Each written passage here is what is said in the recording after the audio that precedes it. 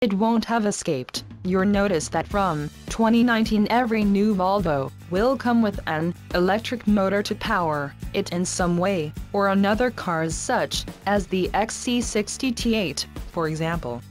It's a plug-in hybrid, or as Volvo grandly calls it, a twin-engine SUV. Of course, this isn't the first plug-in hybrid that Volvo has made.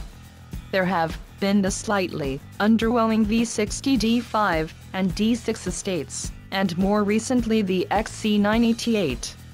In fact, you could say the XC60 T8 is just a smaller version of the XC90 T8.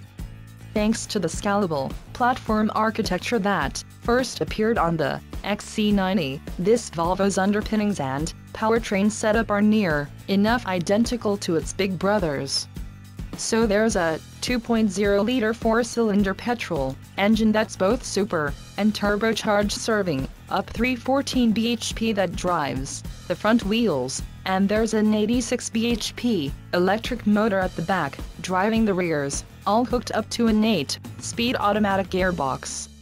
In the XC60, though, the motor gets its power from a 10.4 kWh battery rather than the XC90's 9.2 kWh unit, and this car can travel up to 28 miles on pure electric alone. Connect the XC60 up to a fast charger and it can be recharged in 2.5 hours.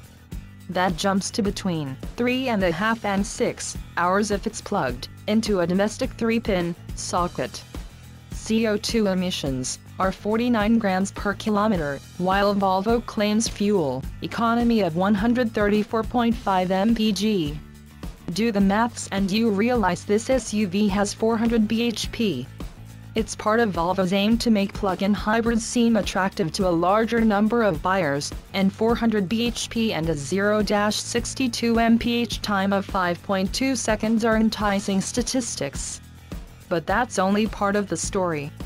The trouble is the XC60 never feels as quick as those numbers suggest. Switch the power in the drive mode selector and it's certainly fast and would give a Jaguar F-Pace S or a Porsche Macan Turbo a fright in terms of acceleration, but there's next to no drama. The problem lies with the rest of the XC60 range, because even the diesel-powered D4 and D5 and petrol T5 are comfortable but not dynamically outstanding. They float along and are at the opposite end of the premium small SUV segment to where the BMW X3, Jag and Porsche sit. Where the overly light and assisted steering and pronounced body roll aren't a problem for other XC60s in the range, they are for the T8 because its power suggests it's the performance model. Factor in grabby regenerative brakes and the T8 isn't fun to drive with enthusiasm. Attack some country roads and the car feels as though it's begging for it to end and instead settle down to a gentle cruise on the straight piece of tarmac. Moreover, drive the XC60 T8 with any vigor and the 28-mile electric range will disappear more quickly than a tin of quality street on Christmas Day. Switch over to the pure EV mode and it's difficult to regulate range with power when behind the wheel.